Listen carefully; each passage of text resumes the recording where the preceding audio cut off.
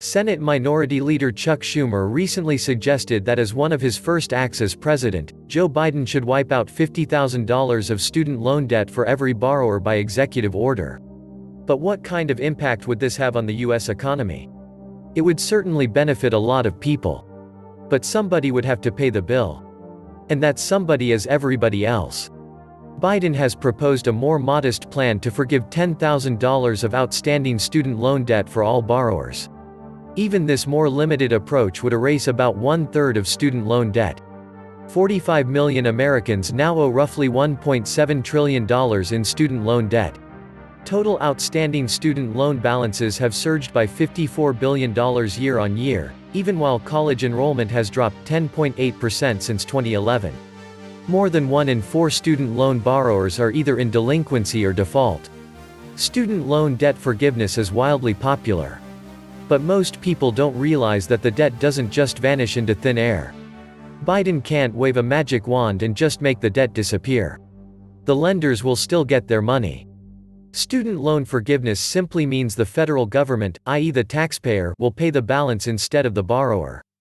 U.S. taxpayers are already on the hook for a $435 billion loss on the $1.37 trillion in student loans that were on the government's books at the beginning of this year, according to an internal study by the Department of Education.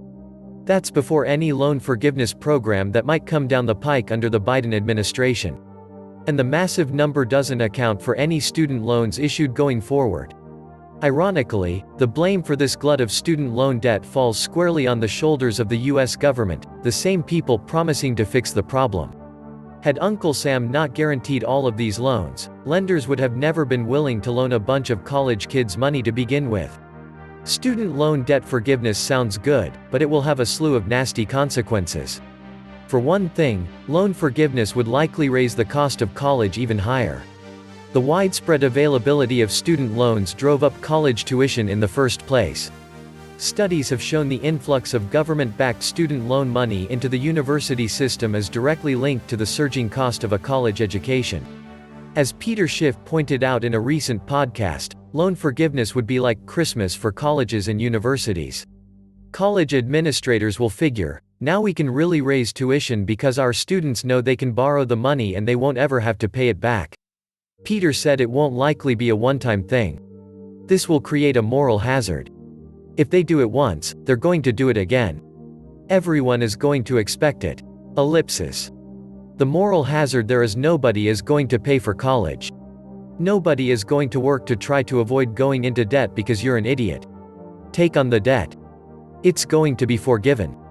The second problem with this loan forgiveness plan is that the U.S. government doesn't have any money, so it will have to borrow billions more to pay for any loan forgiveness scheme. Borrowed money has to be paid back by taxpayers, either in the form of higher taxes or inflation, likely both. And that brings us to the most significant impact of student loan forgiveness, its inflationary effect. As Peter pointed out, this is another massive stimulus program. If the Fed forgave $1 trillion in student loans, it would basically be like dropping $1 trillion from a helicopter. Under normal circumstances, when somebody defaults on debt and simply doesn't pay, it is a gain to the borrower, but a loss to the lender. This isn't inflationary. The extra money the debtor saves on debt payments and now has to spend is offset by the money the lender will never have to spend. But when the government backs the loan, the calculus changes. Borrowers will have extra money since they no longer have to pay on the loans. Lenders will get their money because the government will pay the balance. And of course, the government will borrow that money and the Fed will monetize the debt. As Peter said, this is pure inflation because there are no losers. The borrower doesn't have to repay his loan, but the lender gets paid. He just gets paid by the government. So the money supply expands by that extra money because now both the borrower and the lender have the money.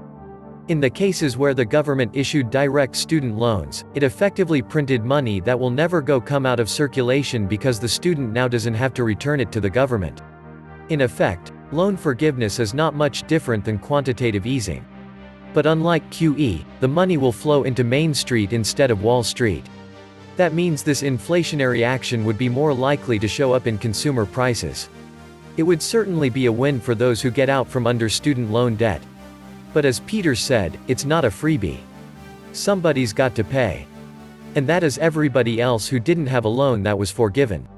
Because the people who have their loans forgiven, now they can go buy stuff they couldn't buy before because they were paying off their loans. But in the process, they're going to bid up the price for everything. And so now all the people who didn't have any loans who were buying stuff are now going to have to buy less stuff because the price of everything is going to go up.